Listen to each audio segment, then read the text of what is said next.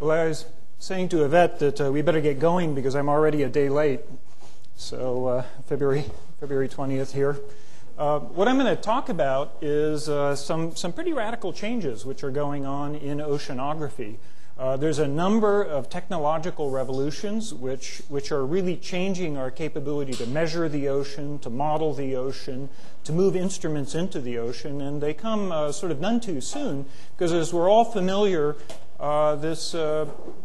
these issues of global climate, and not only global climate, but a lot of other chemical changes which are kind of going on in the background, for example, triggered by the Green Revolution, have enormous impacts on the ocean, and in turn have enormous impacts on us. And we don't understand those very well at all. As a matter of fact, this is kind of the piece, if you will, of the climate puzzle that perhaps we understand the least well. Well, what I have here is a picture of a ship, and the ship really has been the backbone of seagoing oceanography for decades. And as a matter of fact, oceanography in many senses began by the analysis of records from ships by Maury. And you can see here some rather pleasant conditions out in this case, I think it was in Cape Cod Bay. And you'll see sort of the features of a ship. The important features of the ship are things like cranes, A-frames, basically equipment for putting devices over the side. Because basically this surface here that you're looking at is really opaque. It's opaque to satellites. You can measure the surface of it. You can infer what's under it. But by and large, the only way you really know what's going on below the surface is by introducing instruments into the interior. And so as a consequence, oceanographers go to sea and lower a variety of different things into the ocean and onto the seafloor. Now, this is pretty expensive. This ship here, which is a smaller ship, is probably about $18,000 a day or something like that to operate. And you typically sort of double the cost when you add the oceanographers on board. And pretty much one person uses it at a time, or one research group uses it at a time. So this isn't necessarily the way to really get a view of the ocean, because you're limited in how long you can be at sea. I think the longest I was out in this one was 3 weeks. The longest that I've been out at sea at all at a time is 2 months. And of course, everyone's out there the whole time, regardless of whether or not you're doing something productive on your science.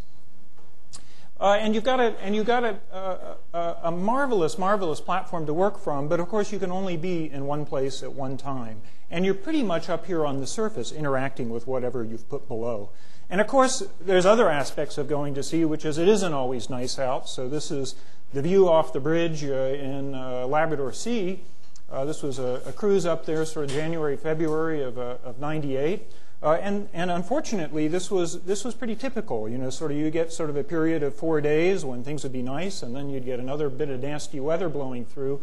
My cabin was right down there. It was a very unpleasant cruise. And really, when conditions are like this, it's really hard to put things over the side, and it's hard to work. Now, oceanographers, before I started oceanography, used up all the good spots, is kind of the way I looked at it. They did all their oceanography in the tropics, and they did all the great stuff down there.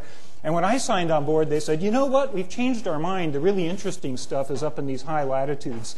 Why don't you go there, Jim? And so I spent actually most of my career, my seagoing career, going to kind of the less attractive places in oceanography. But these are really the places that we need to know about, that we need to be able to work, because these are the places where right now there's no measurements. And here, for example, is a picture in the Antarctic. But equally well, what I'm about to say applies to the Arctic. And you can see the ship here is turning in the ice. It's coming out. The reasons it's coming out is we've broken every piece of equipment that we could hang over the side. So basically, we're trailing in this case, air guns behind the ship, trying to measure. Well, this is basically a geophysical cruise looking at a triple junction point in seafloor spreading.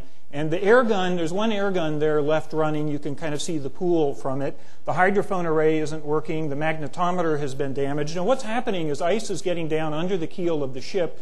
And it's going under the tow lines, and then it's throwing the equipment into the air. And we've broken the equipment, we've broken the spares, and now it's time to head out of the ice and get everything repaired. And really, as we now know, a lot of the really interesting things are going on at high latitudes under ice. You know, you can't, simply can't do your science if you're limited if you're limited to working off of the surface in an icebreaker. And this really highlights it. This was my last time to high latitudes. It was 2001, actually not too long after 9/11. And this little blue track is kind of where the ship went. And you can see about here my persuasive powers with the captain give out. I can't get him to go any further into the ice. Because what he's afraid of is, you can see sort of the wind blowing off here. The whole ocean is basically freezing at this point. And what he doesn't want to get is, he doesn't want to get locked in the ice. It's very embarrassing. This is on a Coast Guard ship. It's very embarrassing for a Coast Guard captain to have to call for help. The other thing you notice is that we don't go in straight lines.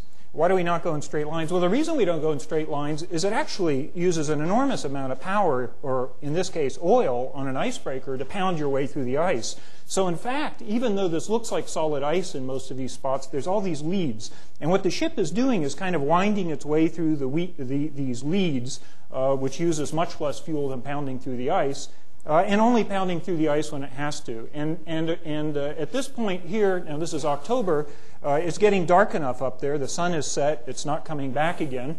And most of the time you have sort of a twilight and you can see. But at night you really can't see anything. And you know, as it gets darker you can't see anything. And so the problem is you can be pounding your way through the ice where 200 yards over that way there's a nice big lead that the ship could be in. And at that point, the captain says, well, it's time for us to turn and leave and come out. By the way, another very interesting thing about this picture is that it's not frozen from here to here. Sort of about here, we were getting ice predictions, and they said that the ice was supposed to freeze up in this region here. And it didn't until literally as we came down here and sailed through here, this ice was moving up against, this is Svalbard here. At that point, it finally was freezing, but there was still, the leads were steaming. And as we lifted pieces of ice out, what we found was the bottom of the ice showed it was melting. And what was happening is a little bit of the Gulf Stream basically is coming up here and melting the ice from the bottom. So you got the air doing the best job it can of freezing, and meanwhile the ocean, that residual warmth, actually melting the ice pack.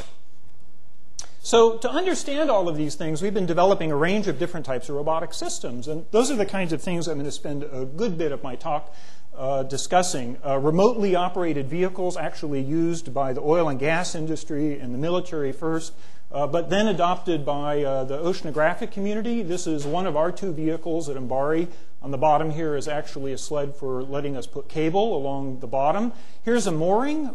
We make very heavy use of moorings. We'll put moorings out. There's moorings basically all over the world's oceans, a good string of them across, for example, the equatorial Pacific, which was a large part of what helped unravel sort of the El Nino-La Nina story. And these here usually have a string of instruments going down into the water column underneath them. This is a more sophisticated mooring, actually connected to a fiber optic cable. That fiber optic cable, and actually conductors in there as well, go all the way to the seafloor and then support instruments on the seafloor. And I'll show you a little bit more of that.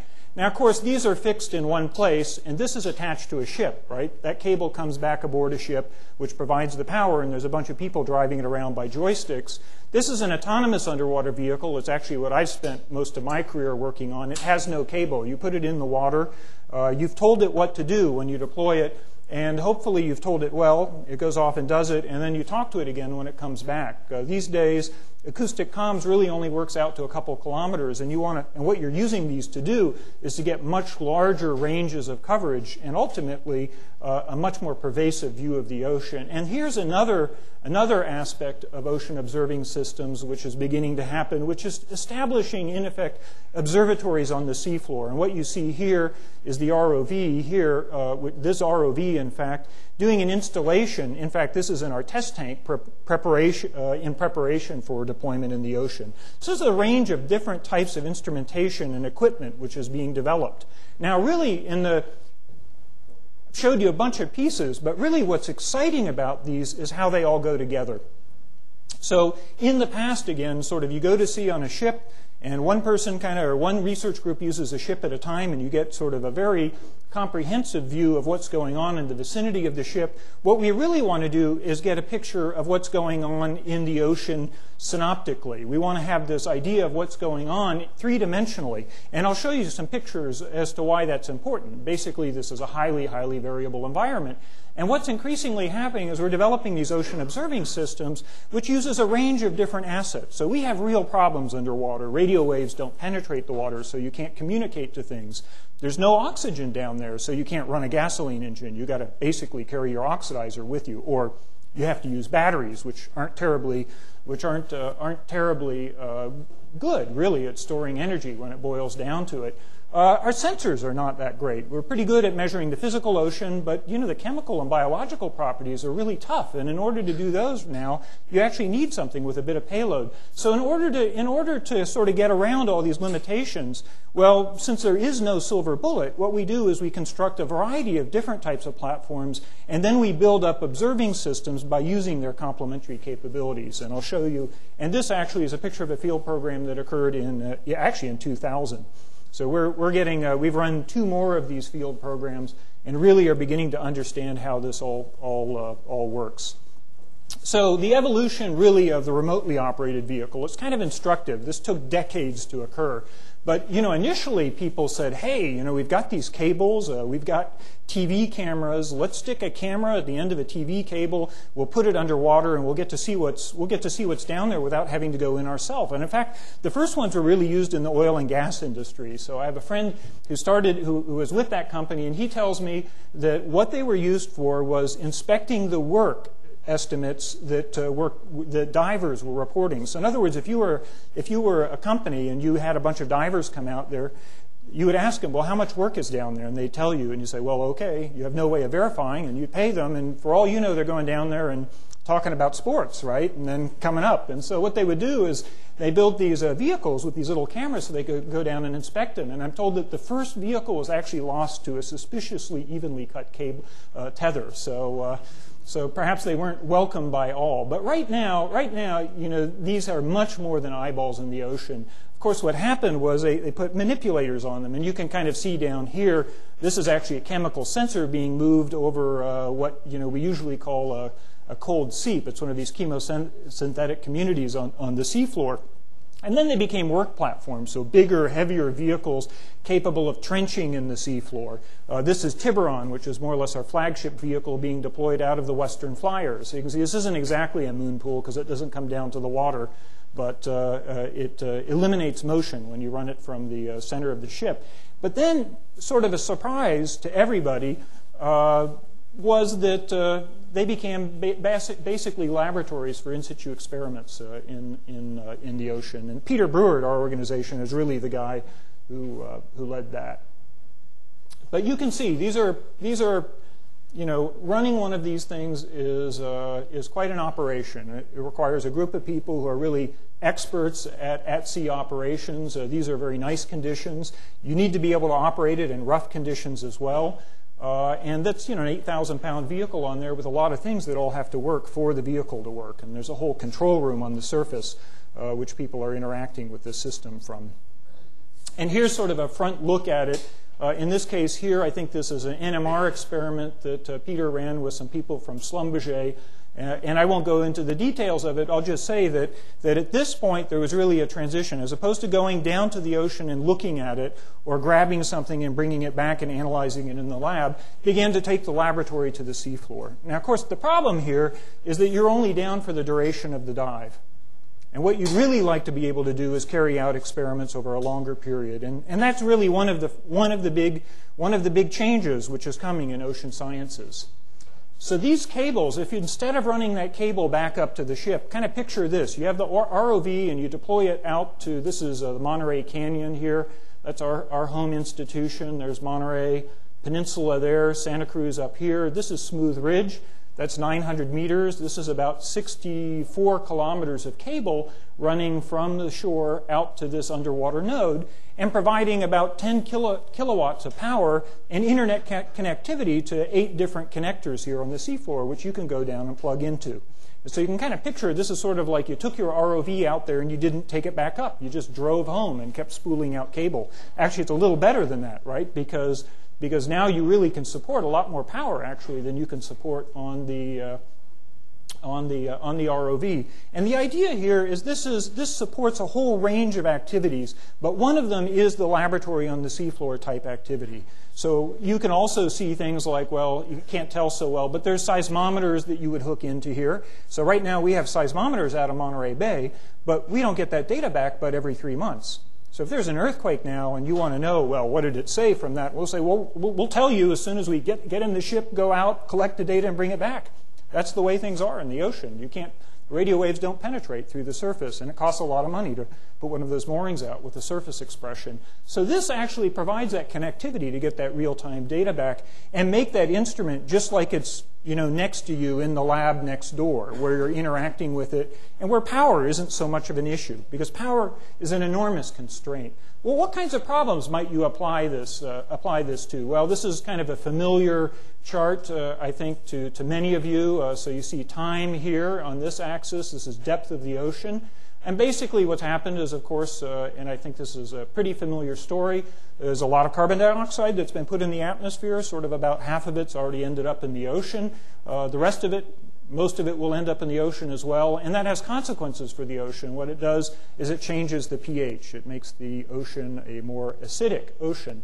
Well, what does that mean? Well, in the upper ocean, there's a lot of variability in pH anyhow, so maybe it's not as big a concern down there. The deep ocean, however, is a pretty quiet place. It's pretty uniform around the world. Those are really big shifts in pH that are being described there. Maybe that's going to have really dramatic consequences for the ecosystem of the ocean, and these ones up at the surface probably do too. So for example, you depend on half of the oxygen we breathe comes from the phytoplankton in the ocean. Well, are those phytoplankton going to survive here when you drop pH by this? I mean, there's a lot of people who say, well, I tried it in the lab and they all died. Now, those aren't exactly definitive experiments, but the point is that this is not a trivial warning. I mean, this is something we really have to pay attention to. And so one of the things that has been done on land, people have asked the consequences of elevated CO2 on, for example, plants. You elevate CO2, do plants take up more carbon dioxide, and do you get rid of carbon dioxide faster that way? And do you end up with sort of increased crop productivity? There's some pluses here anywhere. Well, in the ocean, and so what they do is they set up these experiments where they release carbon dioxide in these giant enclosed areas and see how it affects the plants, in some trees, in the ecosystems inside. Well, so here's the beginning of trying to do that in the ocean. What you want to do is go down to some isolated spots in the ocean or some defined spots in the ocean and run this experiment where you release, in effect, an acid. So you're going to say that I think that the biggest consequence here is changing the pH. Change the pH here in the interior of this volume and in effect, see what that does to the organisms in there. And in fact, this has been built. So there it is on the seafloor.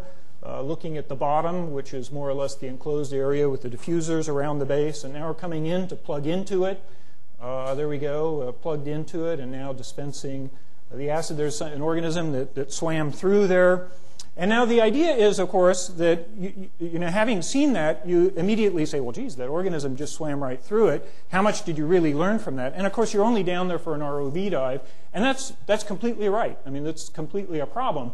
And so now this is where this intersects with these cabled observatory systems, because what you need is you need to do this over a long period of time, and you need the power and you need the presence in order to support it. And so here's the idea of basically running these systems out offshore and running these elevated CO2 experiments in confined areas. And so Peter Brewer at our organization has been a pioneer at this. Now, the thing is, of course, sometimes you don't want to be right next to shore. The cable is pretty expensive, and laying the cable is expensive. So then what you do is you use a mooring system. So this mooring system, it's not, it doesn't provide the same power to the seafloor by a long stretch. And it doesn't provide, internet-level connectivity either. But it does provide connectivity. So you can imagine using Iridium, Globalstar, depending on where you are. These various satellite systems gives you some connectivity, and you use those typically because they have omnidirectional antennas. There are higher bandwidth systems, but they required steered antennas, which use more power, and that trades against the instruments you can power, so there's an interesting trade space here. And how big a mooring you can fit on an oceanographic vessel is also a big deal to us, so that kind of limits the size system that you want to put to sea. So here's a system which really only generates about 60 or 70 watts of power continuously, but it runs that all the way down to the seafloor, and then using the ROV on the seafloor, we've installed a variety of instruments. And in fact, this is deployed out off Monterey now in a place called Shepherd's Meander. Charlie Paul is, in fact, the lead scientist for this. And what they're looking at there is canyon events. It turns out the Monterey Canyon is a very, very dynamic environment. There's a lot of slides and a lot of active movement of sediment in the upper canyon. We know that because it trashes our equipment every time we put it in there. And in the lower canyon, the question is as well, can we maybe characterize these events where our equipment isn't trashed, a week after we put it in? And here's the first deployment of this. Now, the other thing that you can do with these, though, is you can begin to ask other questions, provided you have the instrumentation.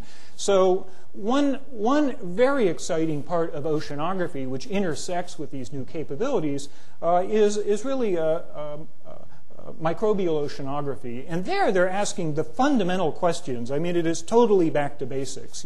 Who's there? Who's there? I mean, some of the most prevalent organisms in the world have really only been discovered in the last decade or so.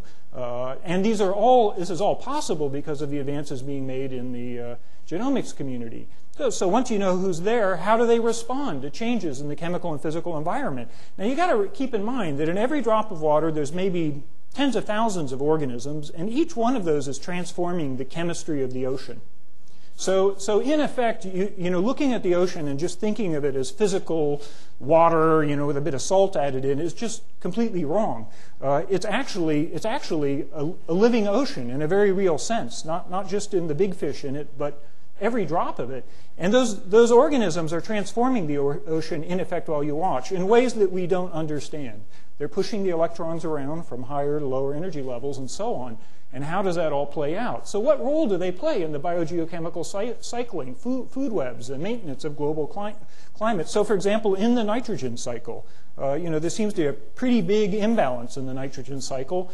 On the oceanic side of it, what role do these organisms play, and can they buffer that? Can we use specific organisms as indicators of environmental change? So if you put something out in the ocean and see a certain, pseudonychia, for example, which is a toxic species that we see along the west coast, is that an indicator that something has gone wrong? And in effect, of course, you want to know sort of the fundamental human health things. Are these toxic organisms present? And here's a device being developed by Chris Scholin, which is really kind of a robotic system. It's probably the most complicated robot that we have going at MBARI. And what it does is it does this basically in situ DNA detection of marine organisms. And in order to do that, it has to do a lot of complicated processing of the water. And so you can see here is the second generation system in the lab. Here's the first generation system behind it. And here it's getting deployed off a ship. There it is. They're testing it in the test tank. So let me just... here we go. And so this kind of is a picture, again, sort of courtesy of Chris Scholin, which shows how this thing functions in water. So here's the instrument. What it's going to do is it's going to move one of these pucks over. So these pucks are the key elements. It's going to pull this water in from the outside. As it pulls the water in from the outside, it's going to capture these organisms on the filter paper. Then it's going to introduce some chemicals and heat it to break down the cellular material, get the organisms basically homogenized, and now it's going to do a series of processing steps, in effect pulling material off of the chip, and then running a series of chemicals over intended really to attach fluorescent probes to the organisms in these chemical probe arrays. And basically, where it lights up in there, it's told you where which in effect fragments of DNA are indeed present and which organisms therefore might be present, and it gets telemetered back to shore. So pretty exciting stuff, which Chris Scholin has been doing. No, I didn't want to do that. Exciting as it is.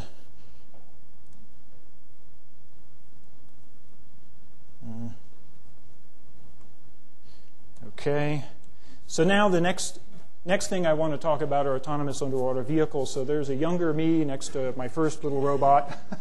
And so I've been doing this for a while. That was a Sea-Squirt, and we used that as actually really as a software test bed. It was kind of how we learned our lessons. What's hard to do, what's easy to do.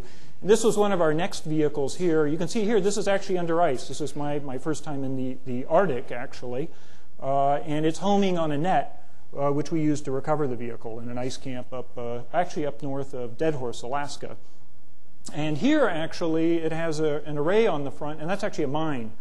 Down there on the bottom, so that's intended to find buried mines there.